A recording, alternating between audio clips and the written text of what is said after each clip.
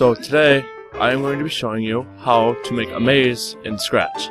Scratch is a programming website, and in this website you can make different characters do different things. So first you want to pick out a sprite, which is one of these like this beetle. So to make him move, I already made some coding up, which you can see as I pull it in right here. And this is just the basic stuff, like when you press the right arrow, if I click this, he'll move right. If I press the up arrow, he'll move up. Press the down arrow, he'll move down. Press the left arrow, he'll move left. So I chose a maze, and as you can see, the border lines are black. So if you put in the code touching color black, then he won't be able to go through this, because you say change X by 6, which will move him back to the position he was just in.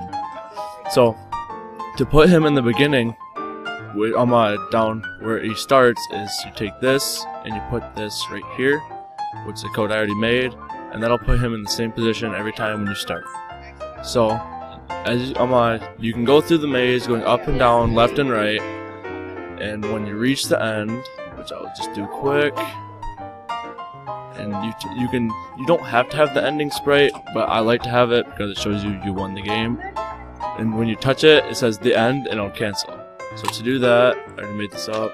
You take this, you put the forever, touching color blue, which is the color of the balloon, say the end, which it did, and then it'll stop all. So it'll stop all of these coding. So I made different costumes for the beetle, which is like right, left, beetle up, beetle down.